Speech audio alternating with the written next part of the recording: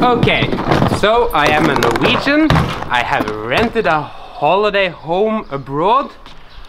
I am looking forward to my vacation, but immediately when I enter the home, the terror starts. Things that might seem very familiar to you guys, for us Norwegians, are death horror traps.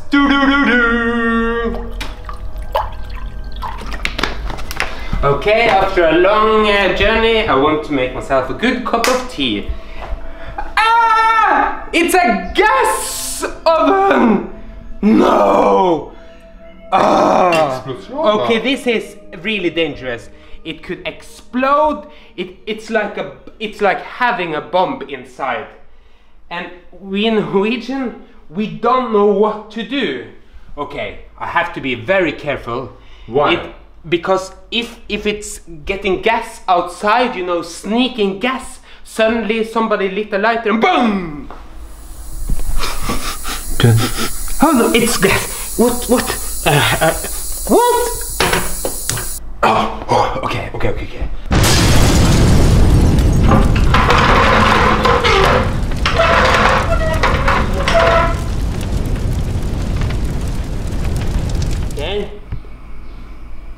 Okay, the flame is out. But how do I know if it's not a gas leakage? You have to check this before you go to bed or leaving the house, because if not, it's dangerous. And I mean, if you go to sleep and the gas comes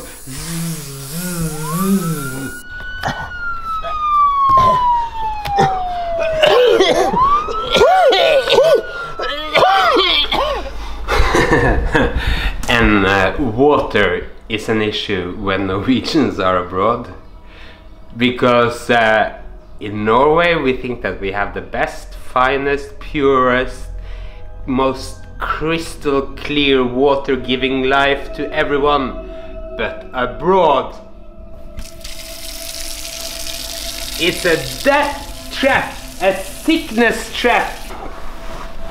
And in the middle of the night, of course, you feel thirsty. So you need some water.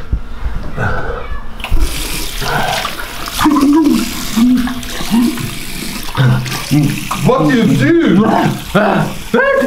Tap water! No!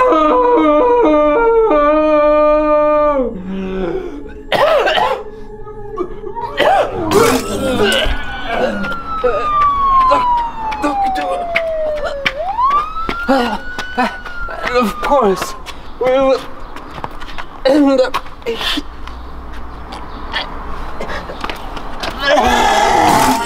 here again.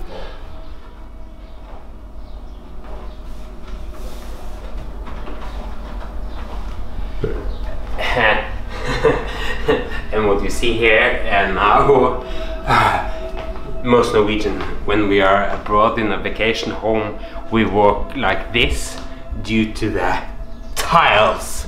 I mean, in Norway we are used to tiles in our bathrooms, maybe toilets, maybe on the kitchen wall, but on the floor, everywhere.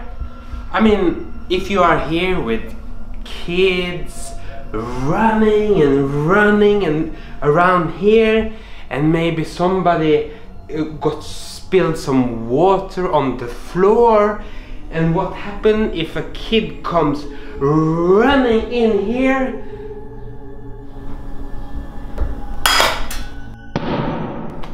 This is a nightmare for us. And the fact is that most people abroad, what kind of injuries do we get? Slipping on a tile floor. Oh, doctor, of course, then we end up here again. Doctor, we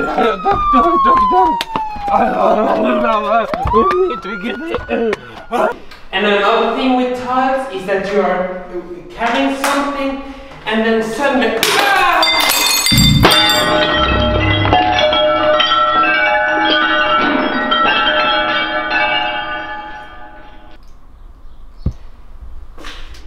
in Norway, we have warm, kind of bouncy wooden floor, soft in a way, and the damage area will never be like this. It will only be in a very short square circle. But here it's like all over the floor, all over the house. I have to clean it up. But then, when we start to clean, how do you clean in on a vacation? Because when you are abroad and you want to clean up your mess, you have this. Is it a wig? What can you use this for? And yeah, you had some eggs on the floor, and what? How do you, I mean, it really doesn't work. I mean, we know that this wig will greet us abroad, so we bring our own equipment with us, put it on like this, and look.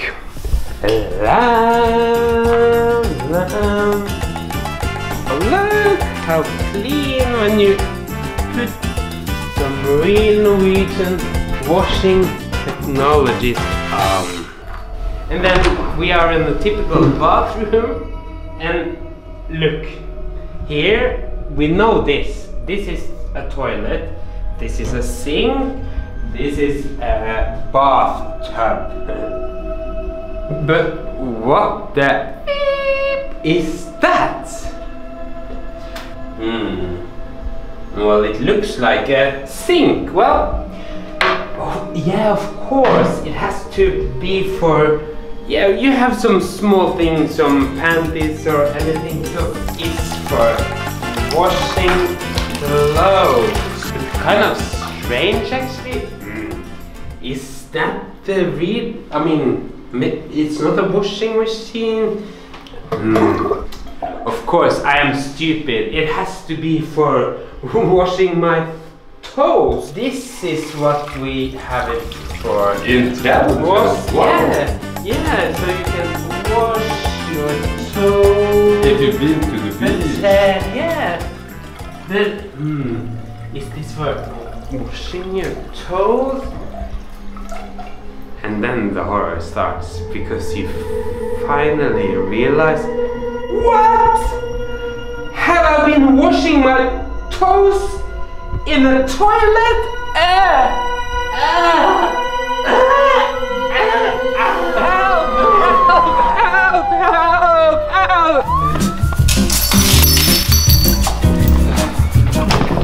And after 2 weeks in Fear Factory, we probably need a vacation.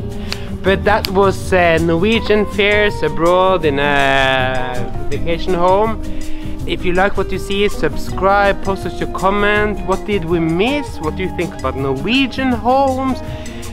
Tell us, we love to answer you. If you want more, check out our Facebook page for next video. La la la, next time, bye bye.